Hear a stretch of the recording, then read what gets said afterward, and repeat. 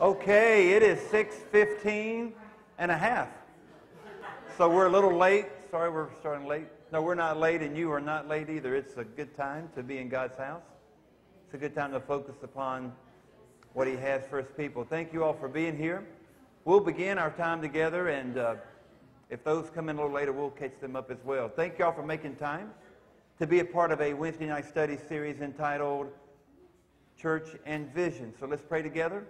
And we'll move right into this. Again, thank you guys for being here. Father, thank you for drawing us together to your house today. Thank you for this time of fellowship around the dinner table you gave us. Thank you for creating table fellowship among our body. Father, right now we just want to thank you for Jesus. We understand, probably not as deep as we should, but we understand how Scripture describes your sacrifice and given us your Son that we might know you is an indescribable blessing. And so, Father, may we not waste that blessing tonight as we lean into where you're at work in our lives. And we want to be careful to follow you, and we ask that your Son, Jesus, will be exalted tonight. In his precious name we pray. And together we said, amen. So there is this neat little British cartoon titled Sarah and Duck. And Sarah and Duck chronicles the journeys of a little girl and her pet duck throughout all the events of life. Because we have a five-year-old by the name of Sarah Joy, she's grown very fond of this cartoon titled Sarah and Doug. Are there any parents that know Sarah and Doug? Thank you, Eric and Aaron. Thank you, Carolyn. It has a neat little theme song that I'd like for Eric and Aaron to come up and help me sing right now. This is a fun little story, but I bring it up because of the storyline. The storyline depicts that wherever Sarah is, there is her duck. They do everything together. Well, I want to ask you to consider, not in an animated way or in a frivolous way, but I want you to consider this phrase, church and vision, as not as an individual clinging to simply a man-made vision, but as the body of Christ clinging to that which Christ has called them to be and to become and to do. So much so that much like the Chronicle cartoon, could it be that church and vision does not part company at any time, but always stays true to what God has indicated for his people. So I would ask you to consider the phrase church and vision to be something more than just a series title that we're looking at on Wednesday nights, but I ask you to consider that couplet to be something of a prophetic nature of the church, that we would consistently never take a step without saying, God, what is your vision for us, and what would you have us to do? And we would never consider a decision without saying, God, how would this decision better promote your vision for us? Or would this decision, if it were affirmed, get in the way of your vision? So wouldn't it be incredible that wherever we would travel and however our lives as a body of believers would be chronicled, that there would be no separation? Just as there is in the British cartoon, Sarah and Doug, there's no separation. They do everything together. Could it be that with church and vision, everything is done in sync together, as we do not follow the whims of man, but we follow the heart of Jesus to make absolutely certain that we're right on point with where Jesus has us? So this is our series for these Wednesday nights. We're looking at church and vision. I welcome you in to part 2. And as we begin, we're going to review the vision statement from last week. Now, our teaching on these weeks of church and vision would not represent an organized exegetical Bible study that I really enjoy teaching along with all the other teachers here. But this is a different type of journey, but nonetheless a very important journey where we are making absolutely certain that we understand where God has us directed. So we've already established last Wednesday night and this past weekend at the diaconate retreat, this vision. We exist as a community of faith to extend the love of Christ and his kingdom in Virginia Beach and to the world. This vision statement lends to us 3 values. So in your notes, if you want to pin these values down, they're for you in this statement highlighted: community, faith, and love. We began our 6-week study last week looking at the dynamic and the essential of community within the vision statement and, more importantly, within our church body. We're going to conclude our focus on community tonight, and then we'll spend 2 weeks each on faith and love in the coming 4 weeks. So let's have a conversation, and we're going to have actually a conversation with several points of focus.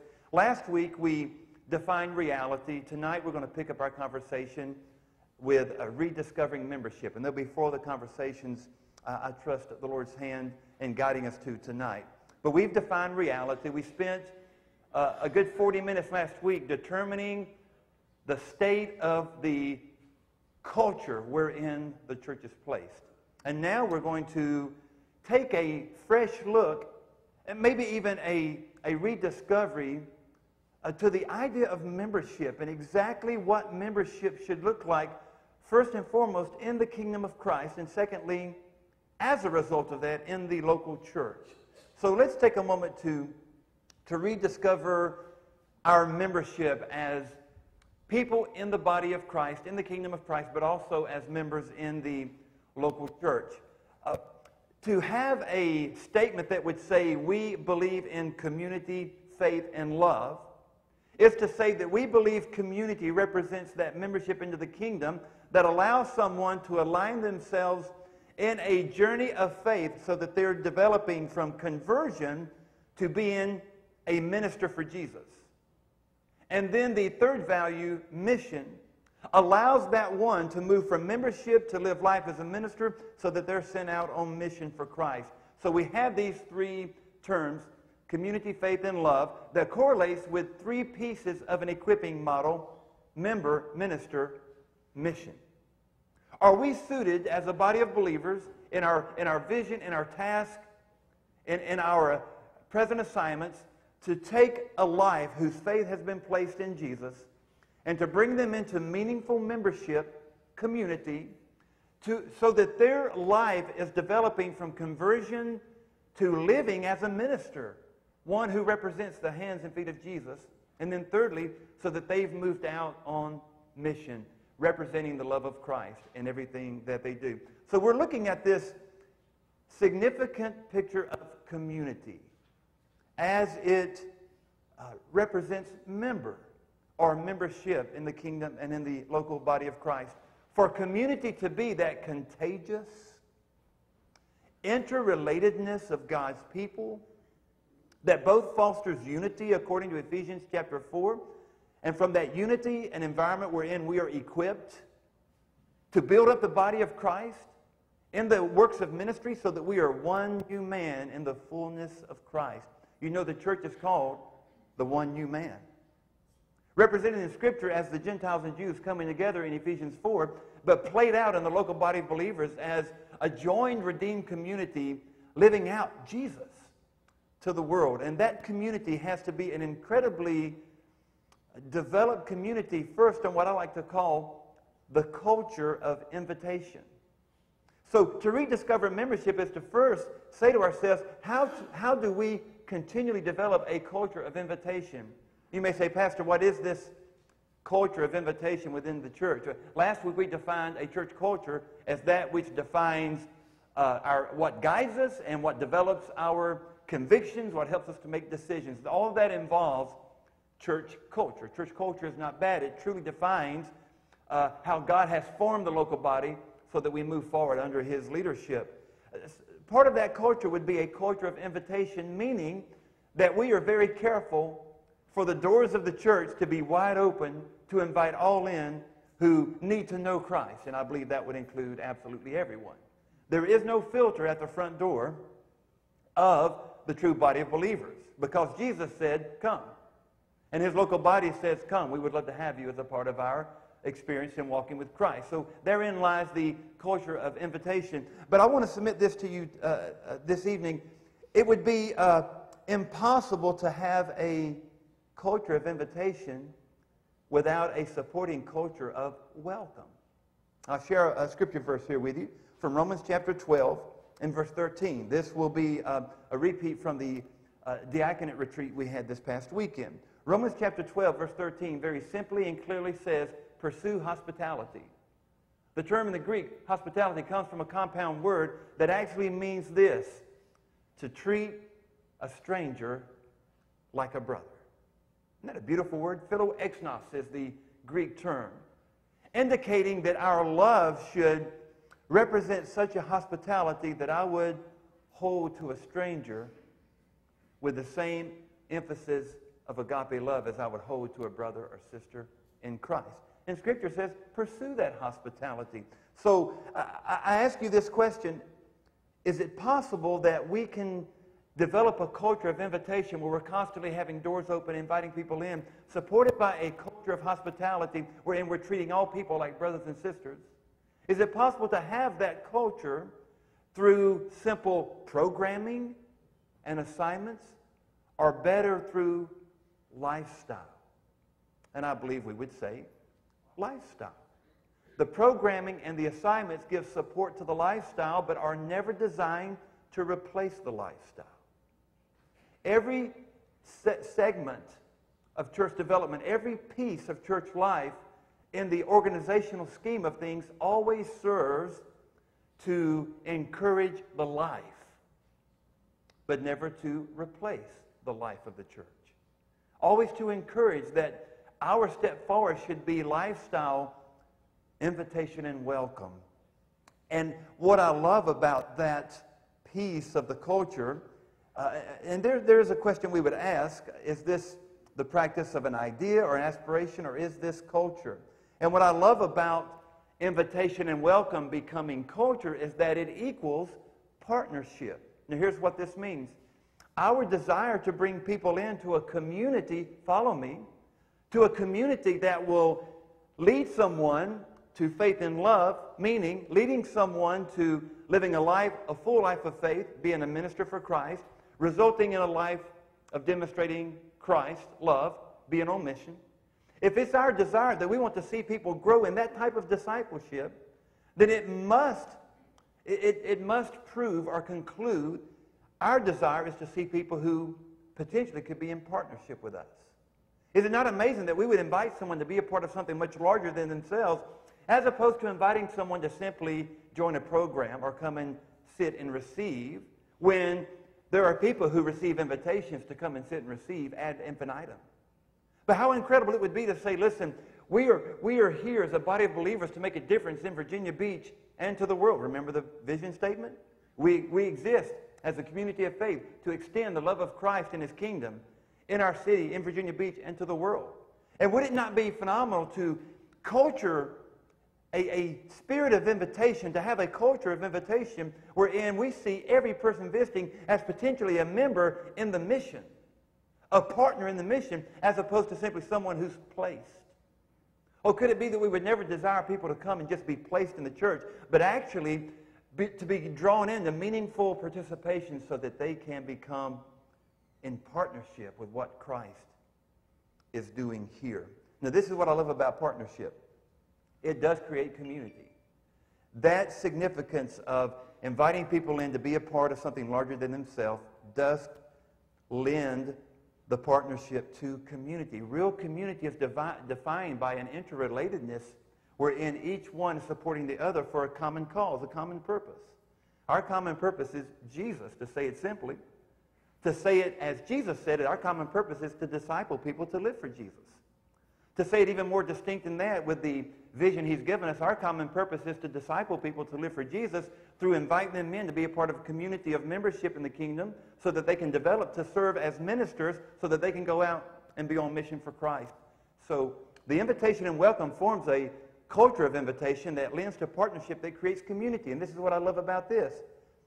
When you have community, the back door is closed. When someone is engaged in true community, likely will be their involvement in partnership, and unlikely, although it could happen, would be their silent exit. One of the most dangerous things against a healthy body of believers is that there would be a silent exit of people that no one has caught the awareness of. Wherein one might ask some 6 months later, after missing someone, well, where is this person, or what's happened to that family? Within 3 to 6 months, likely that question is too late, unless there is a strong reconciliation effort to bring that one back in. But when that one is brought in on the front end with the goal of every member, hey, you could be a partner with us in what God's called us to do in Virginia Beach, then you likely do not let go of a partner so easily. With participants, they tend to blend. Partners tend to make us prioritize what's important. And what is important is every single person becoming a piece of the Great Commission and the Great Commandment here. But this is what happens when there is no partnership. You could have a semblance of community, but notice that the closed back door fades. And even though the back door is there, this approach simply lengthens the hallway to the back door. Eventually there could be that absence simply because the partnership is not present. And so community might be felt, but community is just leading to a long hallway to a back door that's propped open. I say, and I know you say this as well, let's close the back door. By saying to every person that even comes close to the front door, we want you to be a part of something big that God is doing here. And the language of that's culture of invitation supported by welcome that equals partnership. So that is the rediscovery of membership. This is looking at membership as more than just saying, hey, let's get a new member class and send new members to the new member class and then on to a Sunday school. This is saying in that process, not absent of that process, in that process, our goal is not that they be a member and then subsequently a member of a class. Our goal is that they become involved in an equipping process that allows them to be partners with us in the mission of the church. That's the equipping nature of the church. Come be a part of what we're doing, not come and receive what a few are doing, but God, come be a part of what we're doing. And that's an exciting prospect. So we've rediscovered membership in that way. Now I want to take you for just a brief moment to a second conversation of the five, or a third conversation for this journey, second tonight. Now we're going to move to an understanding of the need of man. We've had a conversation about the reality of our society wherein the church is placed. We just had a conversation about rediscovering membership. Now I'd like to have a conversation with you as God directs concerning the need of man, our understanding of the need of man. This is a vital conversation simply because of how the church is responsible for where man has found himself placed in life. Now, consider for just a moment the need of man. I want to look at this with you first from the perspective of what God intended. If you know the beginning of creation, God intended that man would be a life of dignity. I use that word carefully, for therein lies how God has allowed his holy word to appraise man. In Psalms chapter 8, who is man that thou art mindful of them, the psalmist saying. You've made him a little lower than the angels, and you've crowned him to rule over creation. God has desired that man have dignity. God's intention is that man is created in his image to bring him glory and to be in perfect fellowship with him. That's what God has intended. What has sin caused? Romans chapter 3, verse 23, sin has caused a fall. So God has desired that we all would be created in his image and be a life of dignity, but sin has corrupted that life, and sin has caused a fall. How does man view self? This is where we really need to understand the function and the role of the church. How does man view himself, or how does mankind view him or herself? Lifeway research reveals that 71% of Americans believe that they must contribute to their own salvation. 71% of Americans believe they must contribute to their own salvation. Either that statistic is due to a very low view of salvation or a very high view of man's righteousness on his own. And I believe it to be a combination of both. But do not forget, the great William Temple wrote, the only thing that we contribute to our salvation is our sin. And yet there are many who have possibly bought into statements from modern thinkers like Oprah Winfrey, or even taglines like Home Depot has, we will help you do this. And I fear sometimes that people look at the church as a place that will help me be good enough for God. And I think a lot of times that's why entrance into the church is not an entrance into salvation and redemption to be a part of something God is doing, but an entrance into a place that would just make me better at who I already am. I need to be a better husband, so I'll become a part of a church so that I can be a better husband or a better father. Or I want success in my business, so I want to become a part of the church so that I can become a better person and maybe more successful. And all the while, the gospel proclaims that true salvation is coming to the end of our fallen self and allowing Jesus to make us brand new. And we know that's the gospel, but if that's not believed on the front end of how we engage members, then likely the gospel has been forgotten. And so to understand the need of man is to understand man's need to be completely and fully, without reservation, reconciled to God. I listen to these words often from 2 Corinthians 5, and I want to read these to you. 2 Corinthians chapter 5, beginning with verse 17. Therefore, if anyone is in Christ, that person is a new creation. All the old things have passed, and look, new things have come. Is there anyone in the house glad that God has made you a new creation in Christ? I certainly am. Probably not as half as glad as the people who know me are. Because I was broken before Jesus, and Jesus made me whole.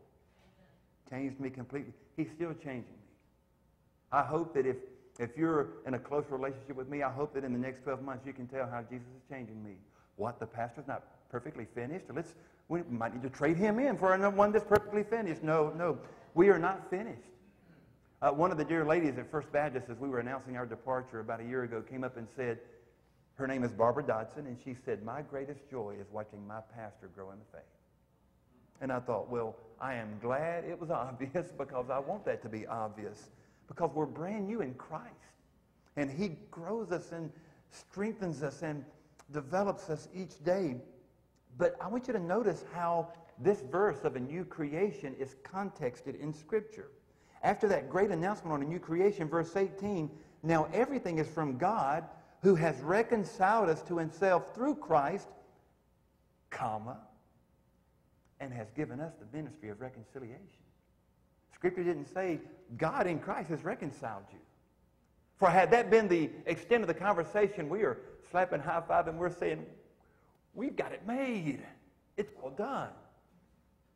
But God's Holy Spirit put a comma, not a period, not even a semicolon, comma. And so there's no change of thought. There's just a brief redirection. God's reconciled you, comma, and now you have the ministry of reconciliation. You have the ministry of reconciliation. What is this ministry? Late in this passage it tells us we've been given the message of reconciliation, which is the core of the ministry. And the message is the gospel of Jesus. Man views himself, according to popular statistics, as someone totally enabled on their own to be right. The gospel tells us we can only be right through Jesus. And now we have the ministry to help others know and to grow in that understanding of being made new. So with a reflection of the need of man, what would an equipping model look like that responds to man? Equipping model represents here a tangible process of discipleship. How can a church reflecting the gospel encourage a life from member, does anyone remember the second M? Minister, and on to mission.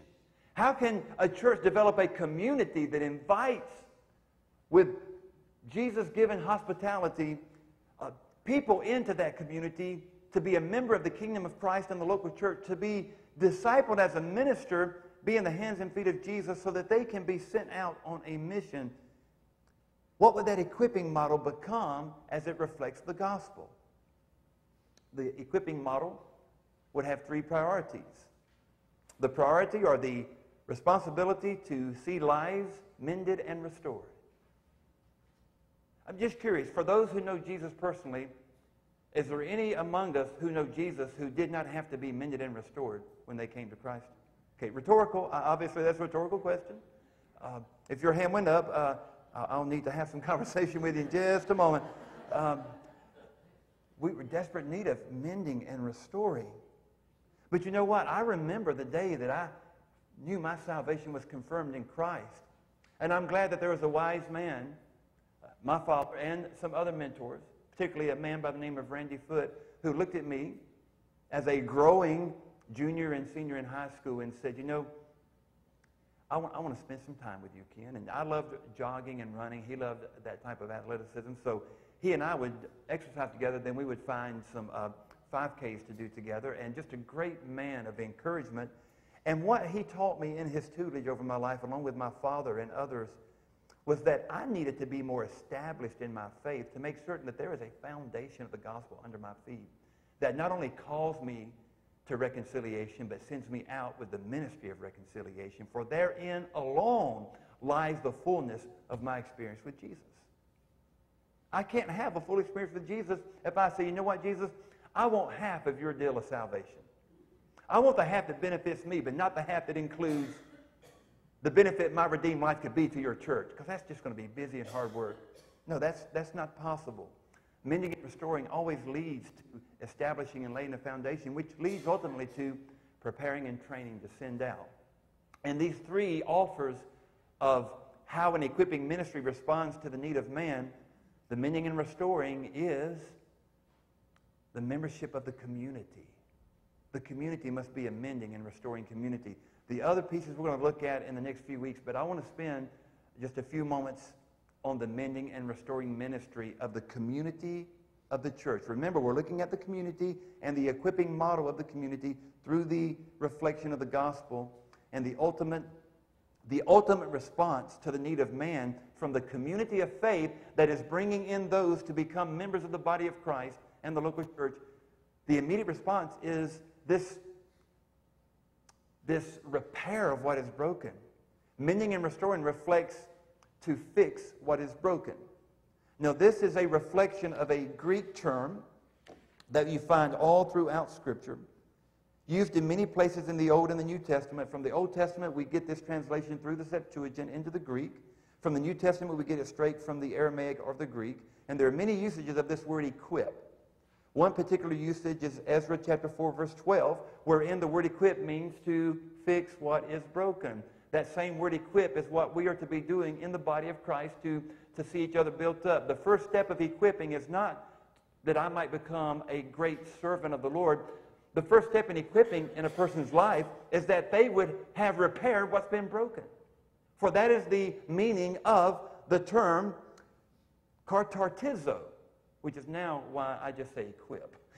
This very complex word in the Greek actually means equip, but in certain passages, it specifically points to fixing what is broken, repairing what is broken. So the call of the community of faith, as it reflects the need of man in the gospel, is to see lives mended and restored, which means to fix what is broken.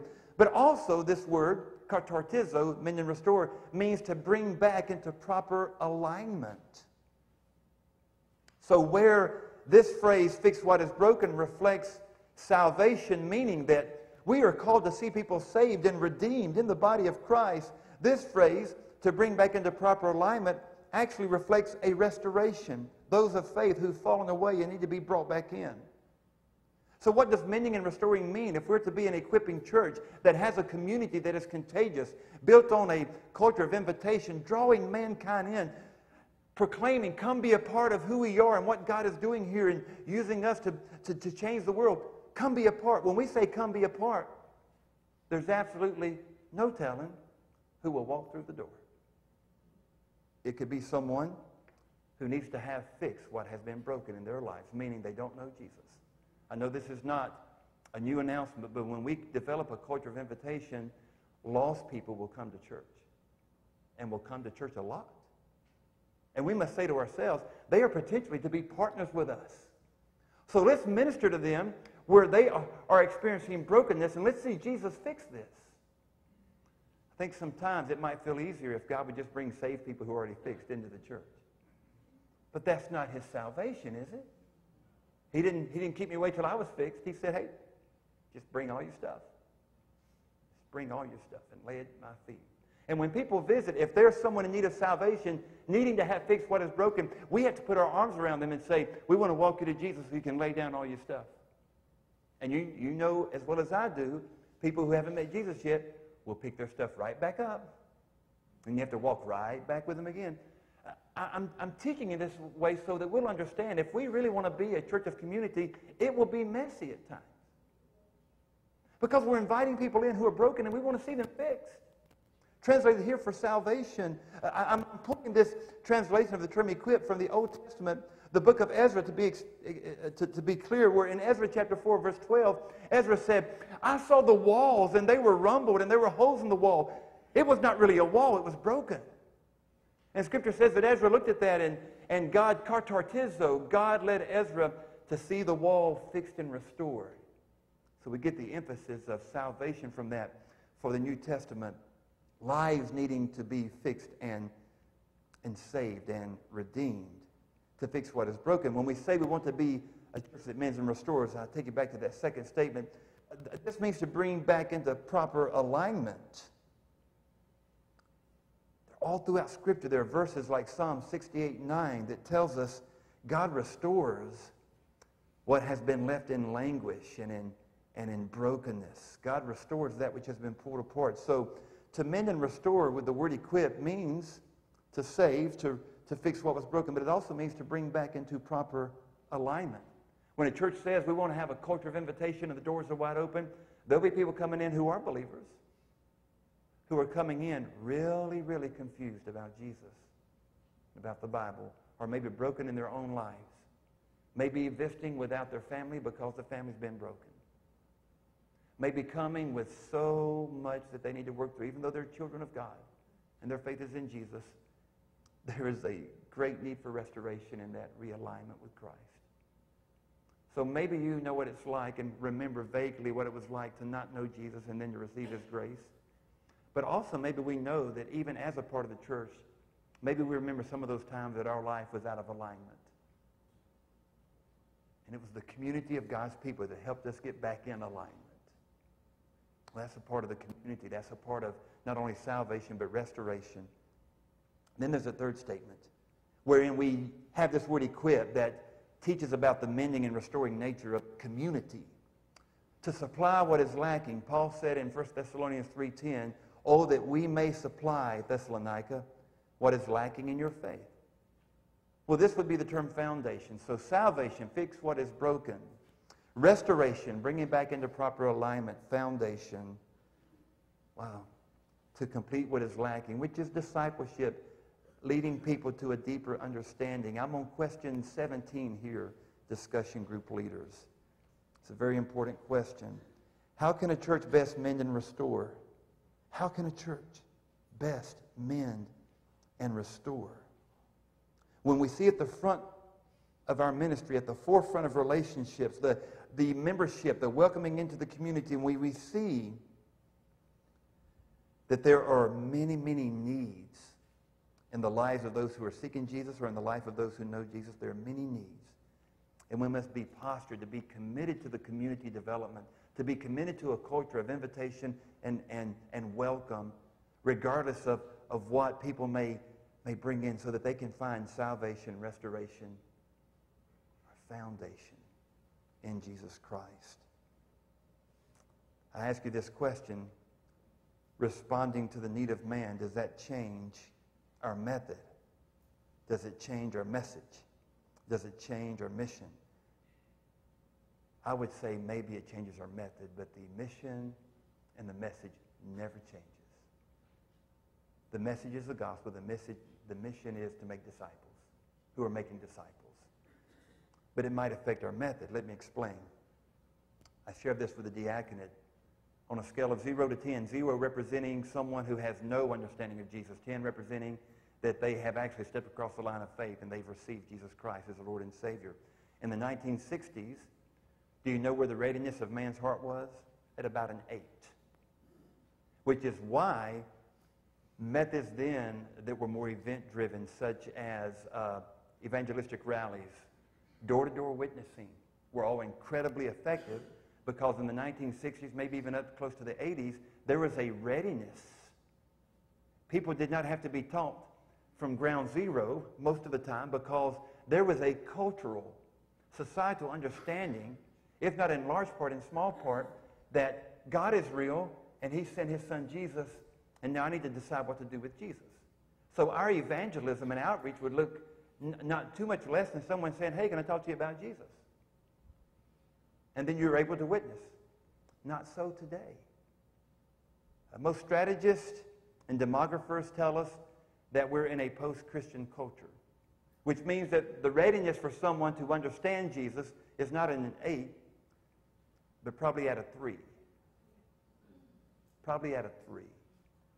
Wherein you would approach someone to talk about Jesus, and instead of saying, can I read to you from the Bible some truths, many people may say, what's a Bible? Or I've never really read the Bible. Why do you read one?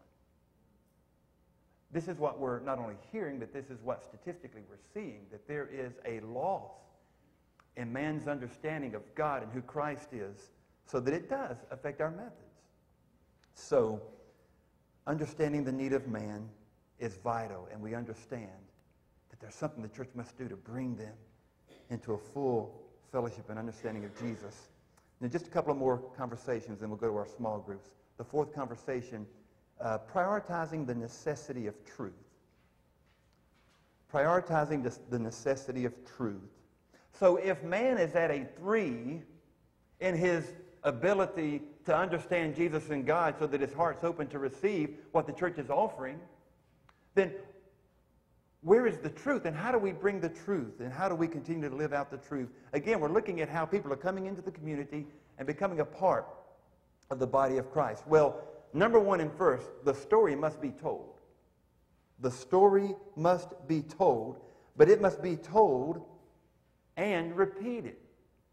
The story must be told and repeated. I'm not saying that our preaching and our teaching should be shallow, but the story of the gospel must be told and retold and retold and retold. And it must be told with very careful attention to the understanding level of a post-Christian culture. If we are indeed a post-Christian culture, which means a readiness for someone to truly embrace Christ is no longer at a 7 or 8, it's at a 2 or 3, then that means post-Christian. There is something the church must be doing that might look a little bit different than it did decades ago. So I want to focus for just a moment on questions 18 through 19. Small group leaders, you can look at that, and possibly on even through questions 20 through 24. Consider the difference between Acts chapter 2 and Acts chapter 17. Acts chapter 2, Pentecost. Peter's preaching to God-fearing Jews. All he had to do was stand up and say, here's what the prophet said. And then he carried it all the way to Christ. Paul stood up at the Mars Hill assembly of Stoics and philosophers, and Paul couldn't start with the prophets because these were not God-fearing Jews. They were Greek-cultured thinkers. And so Paul couldn't say, can I talk to you about the prophets? They may have said, who's prophet? When did they live? There's a lot that we define with that word prophet. So Paul had to start at the very rudimentary level of, hey, you have a statue that says to an unknown God, can I tell you I've discovered his name? Okay, let's start there. His name is God. He's the Father of our Lord and Savior. So look at how basic Paul had to start with a culture that was not at an 8, but at a 3. So the story must be told, repeated with careful attention to the understanding level of a post-Christian culture. I was invited to a private school just north of the town we lived in Texas. I was invited there just months before I moved here to do a convocation assembly at this private school. We're very good friends with some of the house parents there, and it's a very astute, academically driven private school campus. And I was privileged to go there and lead in convocation. And I asked the headmaster, it's not a Christian private school, but nonetheless private, so I asked the headmaster, what are my limitations before I say yes? He said, well, we know you, we know your church, we know your family, there are no limitations. I said, then I'll be there. And so I stood up, and they introduced me. Dr. Ken Pruitt from Fairfield, Texas is coming to speak, and I stood up and I greeted everyone, faculty, staff, thank you for having me here. Students had already checked out. All they had to hear was Dr. Ken Pruitt, and all I had to do was stand up and say, I'm honored to be here. Faculty, thank you. I could look at these 10, 11, 12, checked out, gone.